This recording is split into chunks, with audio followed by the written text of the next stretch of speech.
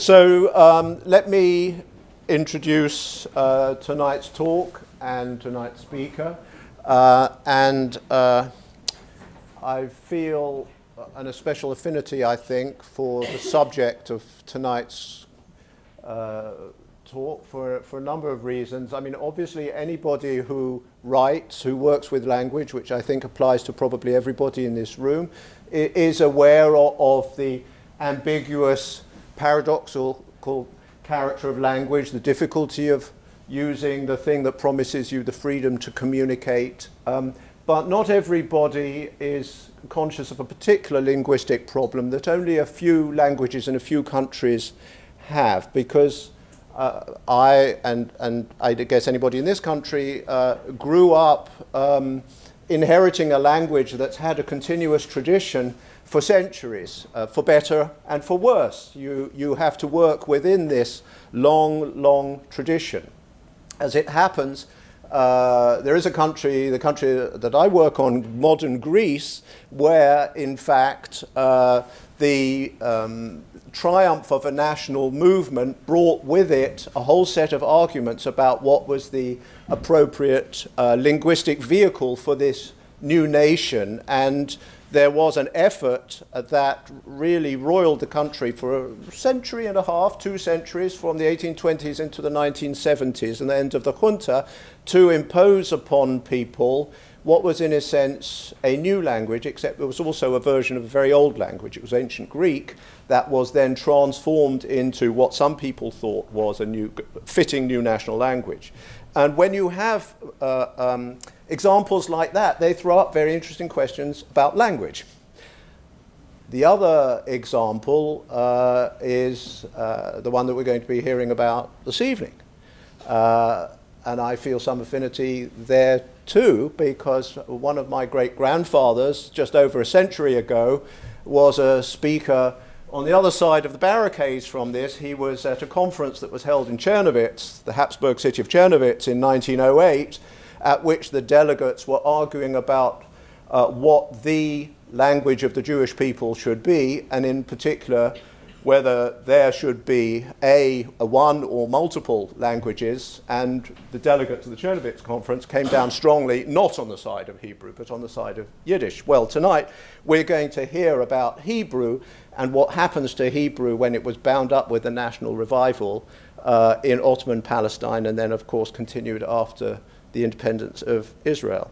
And here too, as in the Greek case, the emergence of a new nation was bound up with the really very intense and interesting language debates.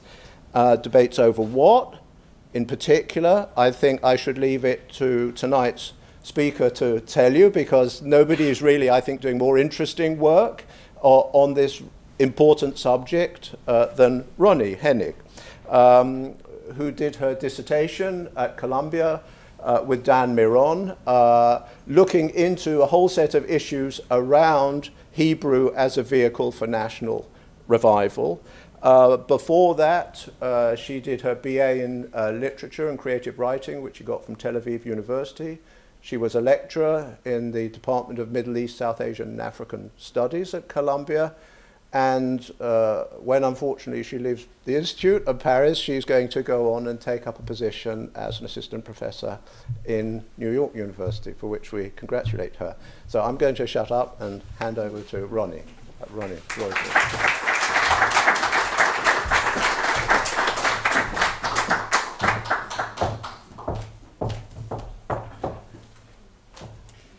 Thank you. Can you hear me? Yes. Okay, so thank you, Mark. Thank you all for coming. I'm very happy to be here at the Institute, and I have to start by telling you what a wonderful year I'm having. This has really been an exceptional experience, and I'm enjoying every second of it. So first I want to thank the Institute staff, James, Eve, Marie, and Mark, of course, and the entire staff of Reed Hall for your incredible hospitality. Really, we are so well taken care of here, so that's That's not obvious, and I really appreciate that. And I also want to thank my fellow fellows whose presence and company have inspired me to reflect on my work from unusual perspectives. And this past month, we actually had two talks already, two fascinating talks by Eduardo Khalfon and by Bushra Khalili last week. And I think they represent the more artistic side of the Institute. So today, I'm going to bring us back to academia. I'm a little bit sorry to say that. But in the spirit of the Institute, I'm going to try and do something that I don't normally do, and that is to share very briefly what drew me to this project that I'm working on here, which is a book project that, as Mark told you, basically revolves around the question of language revival in modern Hebrew literature. So I will start by very briefly sharing how I came to be interested in this topic. Then I will talk more generally about what Hebrew revival is, or what I think we should ask about it. So I'm going to talk about the book in general. And finally, I will share a literary example through the work of the national poet Chaim Nachman Bialik, which hopefully will tie everything together. So here goes. And please let me know if you can't hear me. Okay. I was born in Israel in 1985. Growing up in the 80s and 90s in central Israel, my relationship to the Hebrew language was always fraught and ambivalent. This was my mother tongue, my only spoken language. I was born into it. There was no choice involved. Other languages existed in my midst, but they were, for the most part, impenetrable. They existed mostly as sounds or sensations without words. My grandmother's Tunisian French, seasoned with Arabic expressions. My grandfather's Egyptian Arabic. On my Ashkenazi side, Yiddish, which was well hidden beneath my grandparents' Hebrew. So these languages were and they weren't. They weren't for me, that is. An invisible wall stood before them, made them unapproachable. Hebrew was my language, a language of everyday life, of the suburbs, of mundane reality. Hebrew was the language of television, of commercials and news broadcasts, of pop culture and grungy 90s rock music. But there was always something off, not quite fitting in Hebrew. Its attempt to be cool, American-like, was pathetic. It was way too formal to be sassy, but almost too colloquial and vulgar when attempting to be witty. The range was non-existent. The gap between linguistic registers was insurmountable. For me, Hebrew often left a stale taste. It was too plain, too flat. Of course, the Hebrew of my childhood was also a language of politics, the language of the nation state, a militarist language. It was a language of occupation, of armed forces, of power, violence, and control. Often in my life, I hated it as such. But there was something more, an evasive, unexplainable quality to Hebrew, which made it different, poetic, sacred perhaps, or not. I first encountered this quality in literature, and I shall add in literature translated into Hebrew, as I spent most of my adolescent life reading Hebrew Virginia Woolf. There she is. Hebrew Cervantes, Hebrew Joyce, and Hebrew Kafka. What fabulous irony it was reading Kafka in Hebrew. And here you can see Kafka's own attempt to learn Hebrew. If you can read Hebrew, you'll spot the mistakes. In this juvenile attempt to stray away as far as I could from banal Israeli reality, to read and master world literature, to become educated, to become more accurately European, it was in this sentimental and colonized attempt, paradoxically, that I discovered Hebrew as an alluring mystery which echoed unknown layers and contained sounds and words I often did not know but was hypnotized by. Later in life, I found this evasive quality even more forcefully in the magnetic words of Hebrew writers, of Yosef Chaim Brenner, David Fogel, and Shmuel Yosef Agnon, of Ronit Matalon, Orly Kastelblum, Anton Shamas, and Shimon Adaf. When I came to New York for my doctoral studies, already in my 20s, distant from Hebrew, from Israel, and from the buzzing scene of its tiny but outspoken intellectual leftist community, I became gradually interested in the processes that had turned Hebrew into the deceiving, miraculous, sacred and profane two-faced language I have come to know. In search of a different reflection of Hebrew, I started reading about Hebrew revival. So revival, the Hebrew tchiyah, is a noun derived from the root chaya, which means live, to live. Similar but not identical to the English revival, it encodes the positive significance of Renaissance and reawakening, but also implies the non-living state of its object, which is in need of revival or revitalization. The revival of Hebrew is a foundational concept in the history of modern Hebrew literature, and it was a major concern for early 20th century Hebrew writers. The question of language revival was at the forefront of Hebrew literary production of the time, and it was the subject of many heated debates. Before the 20th century, Hebrew, which now is the formal language spoken in Israel, was considered a non-spoken language. While it existed in both religious and secular literature, it was rarely employed in everyday conversation. Discussions about the revival of Hebrew dates to the 19th, even late 18th century.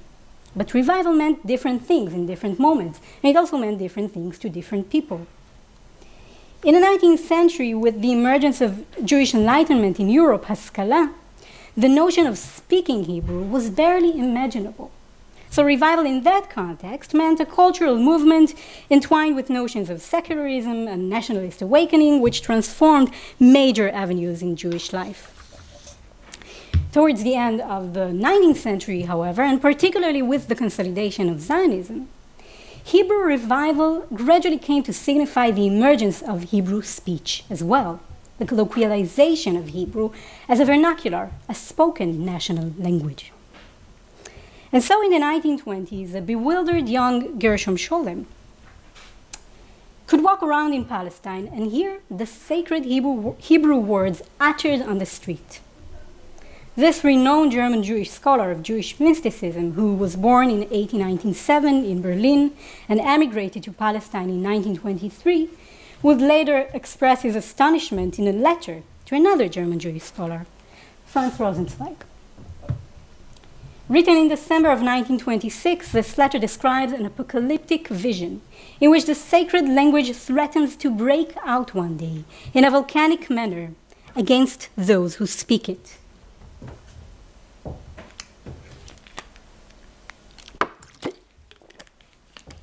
So we'll read a little bit from this letter. This country is a volcano. It houses language, Scholem writes about 1920s Palestine. One speaks here of the many things that could make us fail. One speaks more than ever today about the Arabs. But more uncanny than the Arab people, another threat confronts us that is a necessary consequence of the Zionist undertaking. What about the actualization of Hebrew? Must not this abyss of a sacred language handed down to our children break out again? Scholem's letter is by now a widely well-known text, read and commented upon by numerous thinkers from Stefan Moses to Jacques Derrida. It was first published and translated from the German after Scholem's death, about 60 years after it was written in 1985, the year I was born. Hebrew is pregnant with catastrophes. It cannot and will not remain in its current state. Our children no longer have another language, and it is only too true to say that they, and they alone, will pay for the encounter which we have initiated without even asking ourselves. Many scholars point out that the problem that Scholem raises, the catastrophe to which he alludes, is a political one. It concerns the country, the Zionist undertaking, and the uncanny proximity of the Arab people. At the same time, it is a problem of language, a danger as well as a desire that is inherent in a particular enactment of language, in a particular manner of speech. That particular enactment of language not only presupposes the elimination of surrounding languages, it also compromises or perhaps ignores an abyssal essence that is inherent in the language, an essence that is inseparable from the multilingual condition of Hebrew. The text draws heavily on Kabbalistic terminology, attributing towards a creative, perhaps also vindictive power that might break out precisely against the backdrop of that ignorance. We do live inside this language above an abyss, almost all of us, with the certainty of the blind, Sholem proclaims. Derrida has argued in his reading of this letter that it is difficult to know whether what is more terrible for Sholem is to walk on the surface as a blind man, or to fall into the abyss as a man of lucid speech, awake, vigilant, awakened to the abyssal essence of language. So there is an unresolvable tension here. As if the apocalyptic power that is enclosed in each and every word is somehow endangered and needs to be safeguarded. The abyssal essence of language, threatening as it may be, is one and the same with that in language which needs to be protected. And we might want to remember that notion for later on. Sholem further notes in the letter that this inescapable revolution of the language is the sole object of which nothing is said in this country. I argue, however, that within the terrain of early 20th century Hebrew literature, the revolutionary transformation of Hebrew and the anxiety it evokes is what everyone speaks of constantly. In other words, Sholem echoes, albeit in an apocalyptic rep, a prevailing sentiment of the literary discourse of Hebrew revival, which actually occurred much earlier than 1926. And that is precisely the discourse and the sentiment that my book tackles. So what I discovered about Hebrew revival that was so intriguing to me is that these so-called mixed feelings about the revival of Hebrew are present in so many texts, that so much anxiety but also desire and hope is invested in the thought of language. And it seems to me that Hebrew as a reviving language is often perceived as weak, as if it needs to be saved by its revivers. But it is also seen as overwhelmingly powerful. And I'm drawn to that awkward, zigzagging dynamics in the relationship to Hebrew, and to the idea that revival constituted Hebrew as the steering, bubbling matter, and enormous creative potential which the horizon of monolingualism and the nation-state constantly threatens to flatten.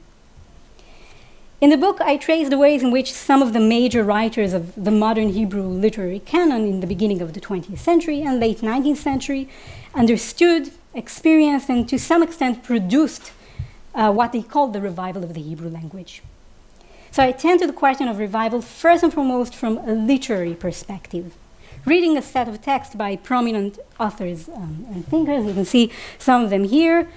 And these texts were written in shifting cultural centers and circulated in places like Odessa, Warsaw, and Palestine, Eastern Europe, Western Europe, and the Middle East. And put together, they provide a range of nuances in the articulation of revival and really set up a set of moments in the revival of Hebrew. So Hebrew literary historiography usually frames the revival of Hebrew as a discrete unitary event, a heroic, successful revolution that eventually resulted in the establishment of the Israeli state. In Israeli collective memory, the story is even further reduced, and the entire project of revival is commonly attributed to Eliezer ben Yehuda, the lexicographer and editor who is believed to have prompted revival single-handedly by instituting new Hebrew vocabulary. In both cases, though, the revival of Hebrew is seen as a cornerstone in the emergence of Zionist consciousness and in the establishment of the Israeli state. Revival is celebrated as a linear process which had a beginning and ending, and revival literature is broadly understood as a necessary stage in this process, which brought about the vital awakening of the language, the emergence of Hebrew as a language spoken by the masses, a language of the nation state. However, a closer examination of central revival texts that were actually produced in this seminal moment often reveals very different sentiments. It shows, among other things, that the poetics of revival is embedded not only in metaphors of revitalization, awakening, and birth, as we might expect, but it is also invested in a terminology of loss, pain, and suffering. In fact, revival literature is infatuated with morbid or otherwise non-living creatures. Golems, specters, puppets, ventriloquized mutes, and sick or wounded bodies inhabit the discursive realm of revival and re-emerge throughout its reflective discussions. I argue that while modern Hebrew literature largely rejected the assumption that Hebrew was ever a dead language, it nevertheless produced a discourse around the notion of revival, in a manner that deferred the possibility of perceiving Hebrew as fully living. Dwelling on that ambivalence and suspension of that moment within Hebrew literature, I show that revival literature repeatedly situates Hebrew in a liminal space that lies between the dead and the living. I further argue that the space of the living dead can be read as constitutive of Jewish nationalism.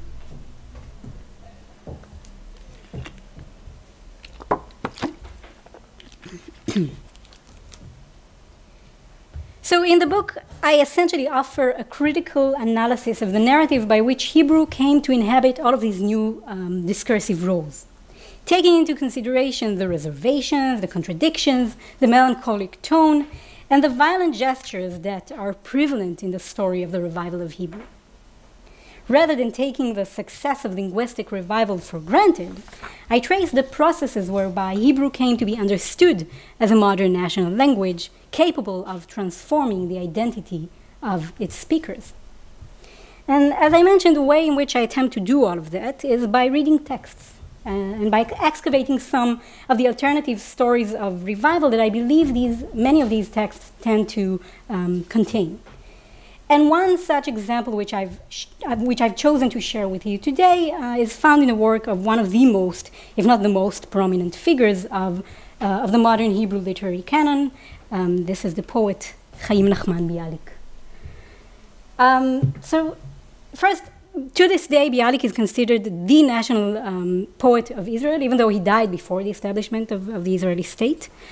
Bialik was born in 1873 in a village nearby Zhytomyr in the Russian Empire.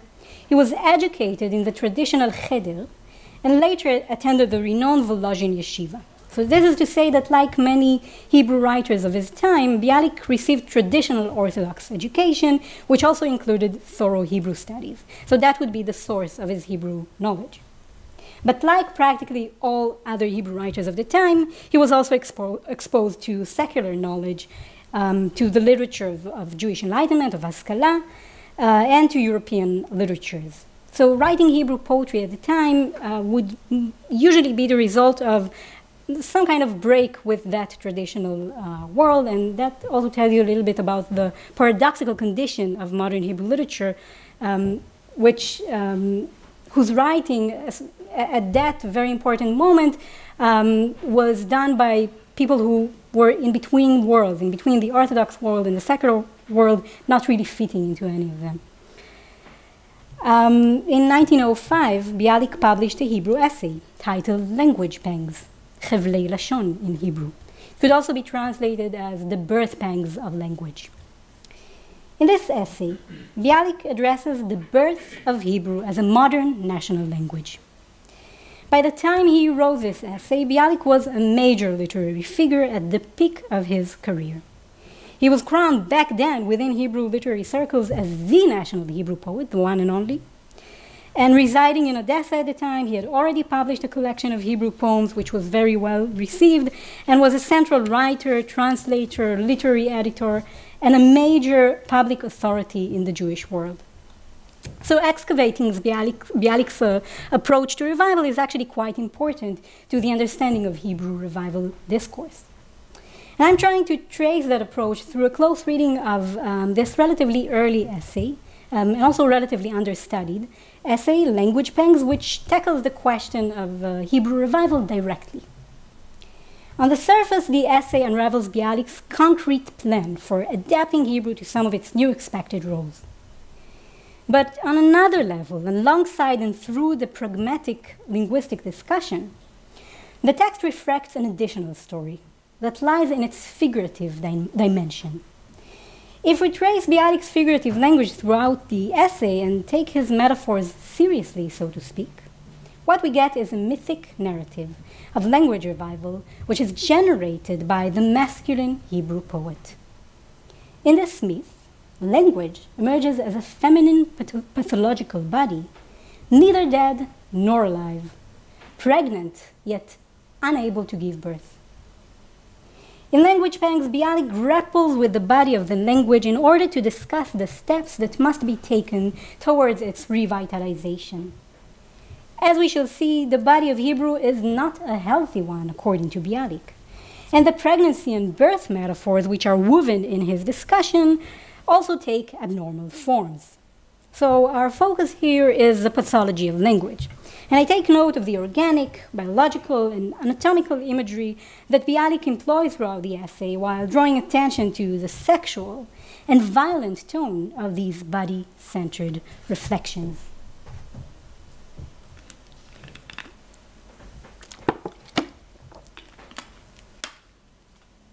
So just a few caveats before I get to an actual analysis of this essay. Bialik is not exceptional in thinking about language through organic and feminine metaphors. Such metaphors abound in 18th and 19th century philosophy of language, and in many of the romantic and symbolist traditions that informed Bialik's thought as they informed the discourse of revival in general. Since the 19th century, since Herder practically, language, and particularly the mother tongue, is thought of through its distinctiveness, as embodying the inherent qualities of each and every nation. Languages are thus understood as separate from one another.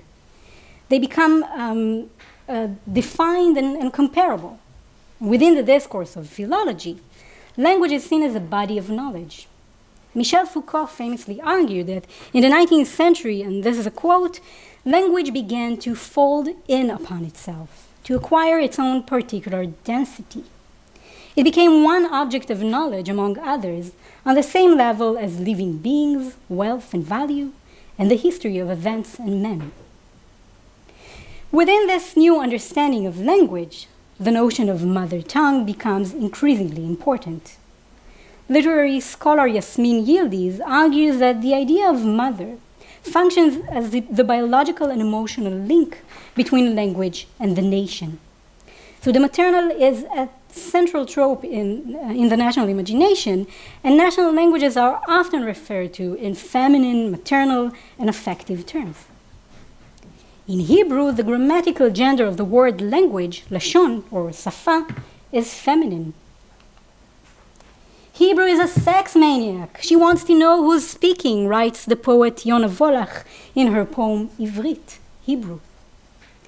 Volach protests against Hebrew gendered grammar, which identifies each noun as either masculine or feminine. But of course, in Volach's poem, Hebrew is also personified as a woman. As Volach comments on a long literary tradition in which the Hebrew language is gendered and dramatized as a woman. So Bialik, much earlier than Volach, joins that literary tradition, and so he can very easily base his narrative and metaphor on the feminine gender of the Hebrew noun language, lashon, referring to Hebrew as a woman or as a feminine being, and hence the title Language Pangs. But one final thing we should keep in mind is that Hebrew, unlike many other languages, is not and cannot be conceived as a mother tongue at that time, as opposed to Yiddish, which is considered the monoloshen, the mother tongue. Hebrew in 1905 is not commonly spoken, let alone by women who have little to none access to the language. And of course, women did not have access to Orthodox Jewish education, so they could not acquire the Hebrew language in the same way that men could, if they at all acquired it. Hebrew is therefore far from being a mother tongue. In 1905, Bialik himself, who was multilingual, mostly spoke Yiddish, sometimes Russian, definitely not Hebrew. And yet Bialik discusses Hebrew in terms of a pregnant body, a mother-to-be. And this tension brings about the understanding of Hebrew as an organic anomaly, which allows Bialik to both stress Hebrew's exceptionality in the form of deficiency or a disease, and to call for and claim the normalization of the language. So language banks in this respect is Bialik's attempt to prescribe a treatment for the sick body of Hebrew and to heal the language. I'm going to go to the essay now.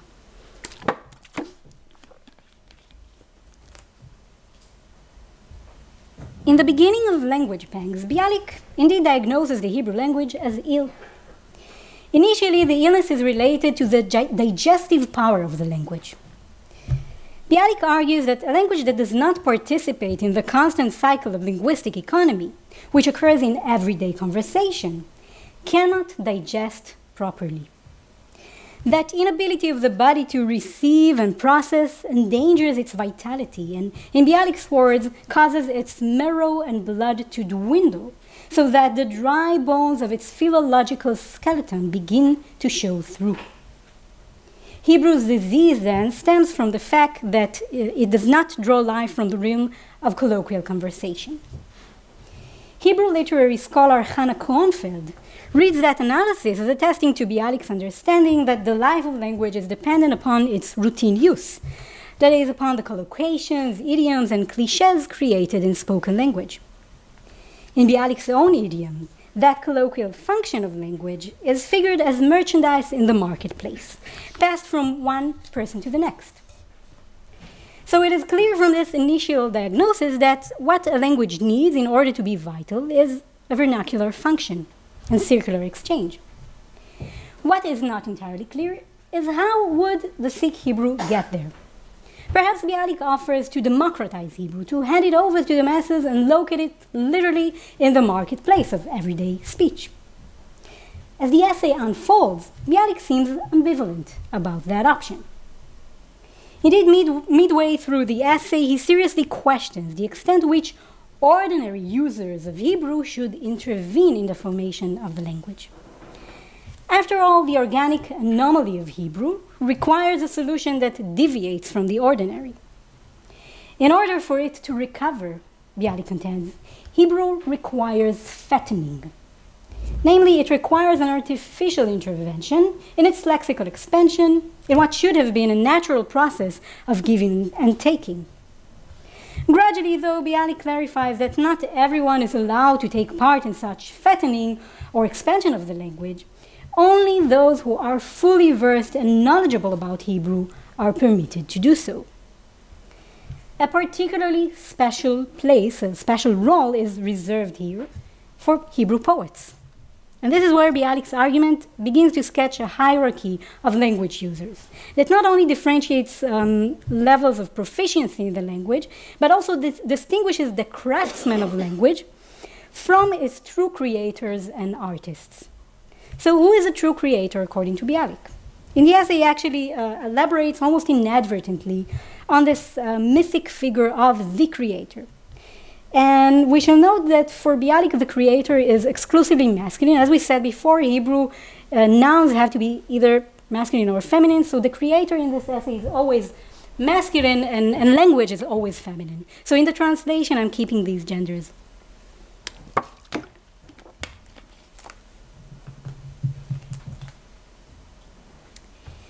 In moments of creation, the creator ascends above language, becomes her master and king, subjugates her to her own will, breaks through her wall while no one protests against him.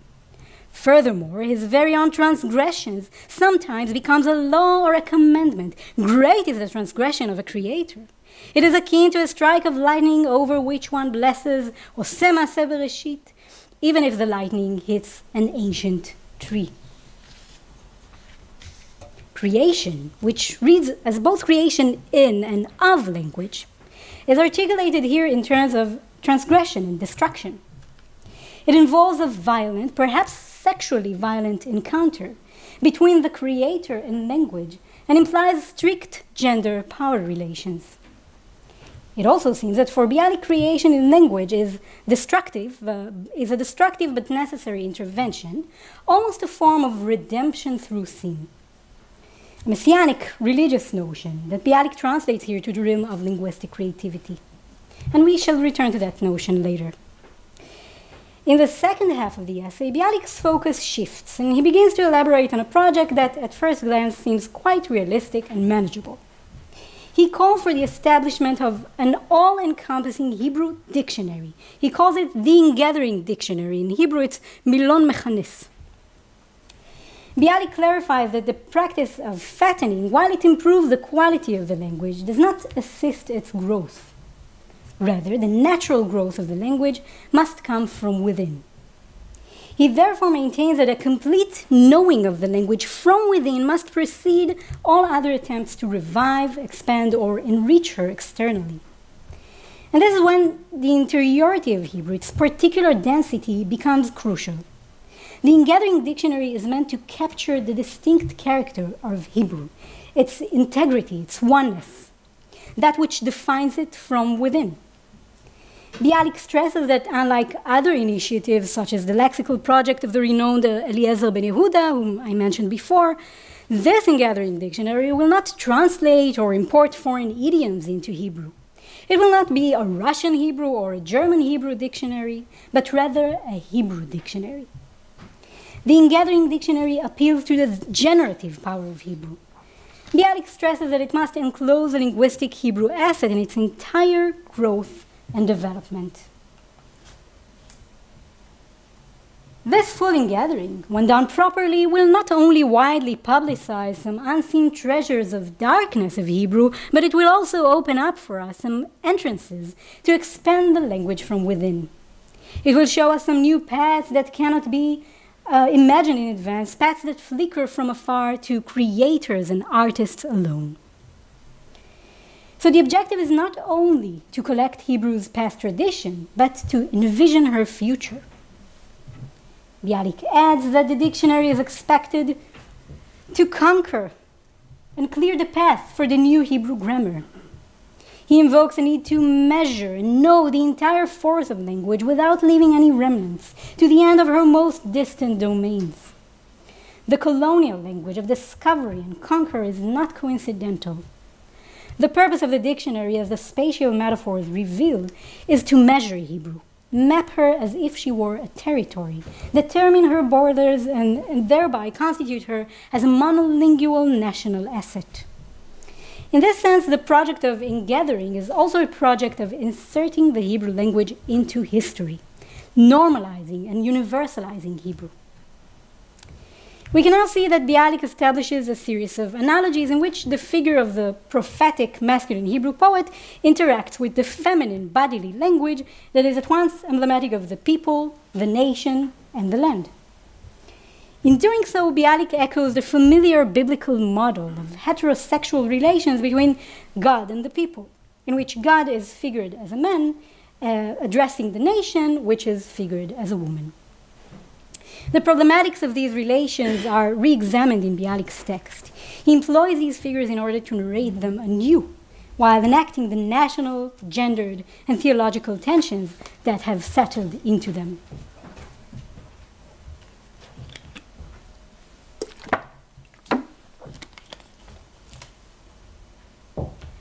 According to Bialik, the dictionary would inaugurate a particular knowing of Hebrew. He announces that what the language is capable of giving, she will eventually give when demanded to.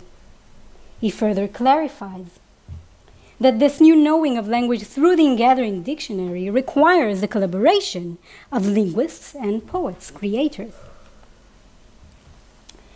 The Hebrew dictionary will not be complete unless the best of creators, the artists of languages and style in the Israeli nation, will participate in its writing. The scientists will contribute to the dictionary from their scientificity, their expertise, and their meticulous research, and the artists from their subtle feeling, their refined taste, and their power of fertilization. And from all of them together, something complete and repaired would come about. According to Bialik, literature and philology supplement one another. Creators, artists of language and style would fertilize Hebrew. But they are only able to do so with the help of linguists. those who constitute language as a body of knowledge. Bialik indeed maintains that grammar must first see the entire body and organs of the language as they are dissembled and rejoined, and the dictionary would show that. In Bialik's narrative, then, the revival of Hebrew, its institutionalization as national, requires laying the body of the language on the operating table of the philological laboratory and fertilizing it. One could barely ignore the violent, indeed sexually violent connotations of this image, which joins the language of conquest, subjugation, and mastery that recurs in the text. That is a type of treatment recommended for language, and that is what the conspiracy between linguists and poets would allow. Bialik is reclaiming the role of poets in the project of national revival, stressing their enlivening power. Recalling the earlier description of the figure of the creator, whose creation appears as a form of redemption through sin, we can now observe that in his discussion of revival, the national Hebrew poet claims the nationalization of Hebrew by inscribing himself into her history through the transgressive act of impregnating the language. And indeed, the pregnancy which is implied in the title returns towards the end of the essay. Bialik explains that unlike normative, vital languages, our language, which is seemingly alive, much more than what she births, remains enfolded in her womb, מקופל במאיה, enfolded in her womb after a while and needs to be delivered. And her dictionary should therefore not merely gather the asset, but provide gathering alongside fertilization and enhancement, a sort of assistance in her labor. The pregnant body of Hebrew, which according to Bialik is neither dead nor fully alive, bears its fetuses without giving birth. The complication of this pregnancy summoned the intervention of Hebrew poets, who are called upon to both assist the language in her labor and once again fertilize. It is not entirely clear who or what needs to be fertilized at this point. Is it the language who is already pregnant or that which is being born? The image which borders on incest positioned the Hebrew poet as both father and midwife. He should both impregnate the semi-dead language and redeem her from her disastrous state by the act of delivery. What is described here, I would like to argue, is a desire to circumscribe language and gain absolute control over her generative power. But within the text, that desire remains unfulfilled with respect to his own vision. Bialik's project of the ingathering dictionary is necessarily a failing one, as the text itself declares that something in language refuses to reveal itself. There is a remainder within language, both inherent and foreign. It is at once the creation of the poet, but also something he cannot grasp. Throughout the essay, Bialik expresses a wish to encompass language in its entirety, the fantasy of forcefully extracting what is folded in the body of language demonstrates at once that desire and its unfulfillment. This is a haunted fantasy that is fed from the wish to obtain mastery over something that keeps on evading control.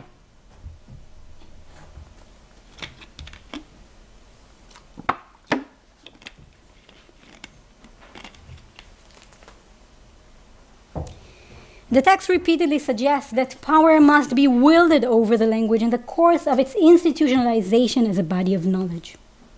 At the same time, the text echoes a resistance to this power. Bialik expresses a will to govern Hebrew while underscoring that which is uncontrollable in the language. Hebrew maintains her fetuses in her womb. משהה ולדותיה במאיה. By the end of the essay, the compulsive tendency that we see here becomes even more extreme. The attempt to know language is presented as exploitive and totalitarian. The dictionary should exploit the Hebrew language for all of her revealed and concealed powers, to the edge of all knowledge and sense. Namely, all of the linguistic matter from all of the generations with all of its different uses have to be fully exhausted in the dictionary from every possible angle. That this fantasy of mastery radicalizes as the text unfolds attests to the fact that indeed there is still an element within language that is untainable, that does not yield to the violent imposition of nationalization and does not lend itself to the creator's growing demands. In the beginning of the essay, Bialik highlighted the importance of linguistic pragmatics and praised the routine use of languages spoken by the masses. Now, the ingathering dictionary is hailed to discipline, organize, and decipher the language, to mark her trails and encompass her from every possible angle. Although Bialik states that it is first and foremost spoken language that is essential for the life of Hebrew, he returns again and again to the prominence of the romantic figure of the poet, whose divine creative forces are presented as truly life-giving. Feminist critique has long debated the masculine appropriation of birth as a trope employed to describe artistic creation, simultaneously with the exclusion of women from the creative process. And of course, we see that gesture at work in Bialik's text. But another effect of the conceptualization of artistic creation as birth is that it is often entwined with the notion of a latent monstrosity that might emerge as the offspring of imaginative creation. So I would like to end by imagining the potential monstrosity that the remainder of Hebrew might bear. Bialik's text reflects a shared anxiety that the implications of Hebrew revival might be beyond the control of those attempting to revive the language. In fact, revival in and of itself affirms neither a temporality nor an agency that operates in its background. It does not stage a clear, determined relationship between reviver and revived. In other words, it's not entirely clear in this figurative framework whether it is the poet that revives the language or the language that revives the poet. This inherent abstraction of revival complicates any assumed linearity or strict power relations that might be construed from it. Moreover, the interplay between the purported objects of revival, language, literature, the nation, the Hebrew subject, it further problematized the question of who or what is reviving and who or what is being revived. The result is indeed evident anxiety about the uncontrollable effects of acting in language. An anxiety that speaking Hebrew might transform not only the language, but its speakers too. In Bialik's essay, Hebrew embodies an organic anomaly. It bears something that infinitely exceeds the control of the creator, something irreducible that cannot be contained within the constraints of the national lexicon. So might we talk about a teratology of Hebrew?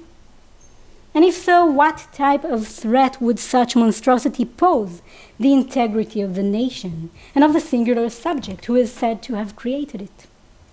Would this golem rise against its makers? Thank you.